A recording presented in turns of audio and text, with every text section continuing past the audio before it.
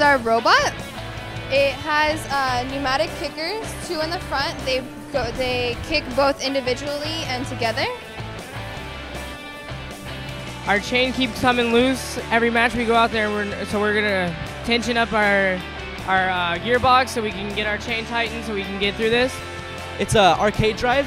It forward is forward, backward is backwards, left turns in place, right turns in place, and then our kicker, the solenoid for our kicker, it's pneumatic, is triggered right here. We have feedback from the camera on the laptop so we can see everything we're doing.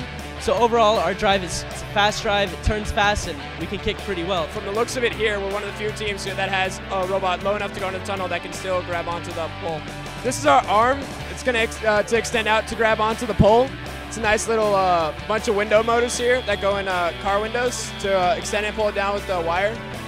This thing comes up right here, hooks onto the bar, and then pulls itself back up. That piston is used to release and to close a gate latch, which holds a kicker that's powered by an elastic band that kicks the ball.